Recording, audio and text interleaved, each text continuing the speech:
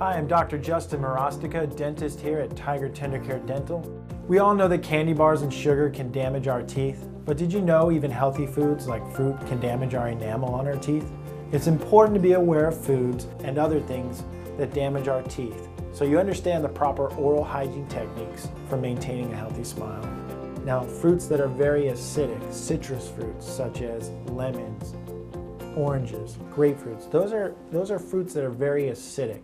When a fruit is very acidic and you eat it a lot and for a long period of time, it will lower the pH, increase the acidity of our mouth, and leach out the minerals of our teeth, which will create or start cavities. The types of drinks that are worse for your teeth are drinks that are, one, high in sugar, and two, those drinks that are very acidic. Good examples of those are energy drinks, juices, and sodas.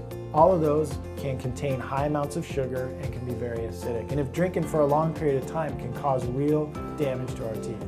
You can have all of the foods and drinks you love and still maintain a healthy smile. Just remember to rinse your mouth out with water, floss, and brush your teeth. If you have more questions or need to make an appointment, visit us at TenderCareDental.net or join the conversation on Facebook, Twitter, or Instagram.